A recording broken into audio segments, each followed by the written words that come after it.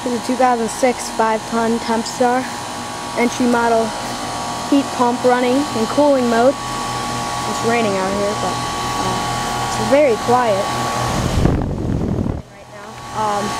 Set to 77, maintaining that temperature. It's running though. And then right over here, ooh, it's on too. Look at that. Here's the 2006 Tempstar 1.5-ton heat pump, also running in cooling mode. This just kicked on. I'll read you the model on this. Model number N2H3 18 aka 100. Serial number E06 1940-731. It's good. It's from the 19.3 to 2006. It's a 1.5-ton heat pump with R22. It's got a Copeland-Scroll in there. This fan hardly moves any air. It's kind of a tiny scroll.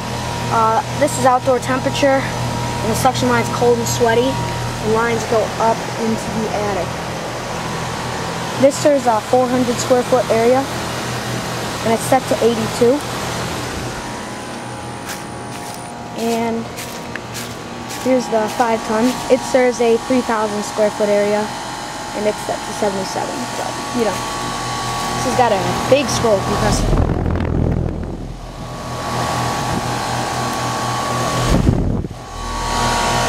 Hear it down there. Let's read the model on that off this. Oh, that's genius. Look at this. They got the condensate bubbling up. Instead of installing a trap, that's what they do. That's totally a dumbass move there. The serial number on this, on the 5-ton unit, is E062005-140. So it's from the 23 to 2006. And the model number is N2H3 60 aka 100.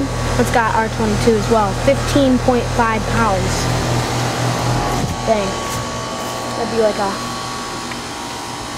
half a bottle or half a jug of it. All this neighborhood's got is Tempstar. Now the older houses in the development actually have the smart comfort units like my neighbor has. But, you know. Okay, this is the downstairs unit, and the lines for this also go there. Upstairs one's right over here. It's tiny. It's actually a pretty big unit though for being a 1.5 ton. There she is.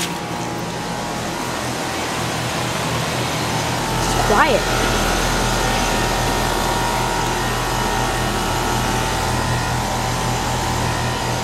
They're doing great though. And they're hidden behind the bushes. Go figure. The guy that installed them will put them behind bushes to hide them. They're quiet though. Matched up to air handlers. That one has a 10 kilowatt electric heat. That one has 5. That's pretty much it though. Cool zone. Tempstars. Get some more video in a bit. But for now, N2H3s. So 1.5 ton, this is a 5-ton. That's pretty much it. House is like 3,400 square feet. It was built in 2006. So these are original. 13 seater.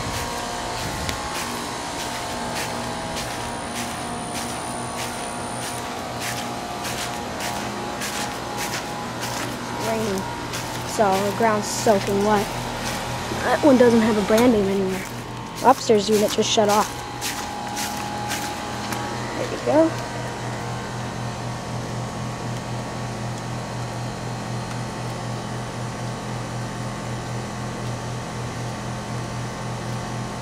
Oh, the bearings on this thing must be very good. That's a tiny Copeland-Scroll down there. It's like it's a 16,000 BTU. There's the reversing, there's the accumulator, and there's the reversing valve down there. Tiny reversing valve, but that's that. So now we'll need the downstairs units running. Look at the noise comparison with just that. The neighbor's units are also running. That house is bigger, but that's just the downstairs now. So, compressors there. And downstairs.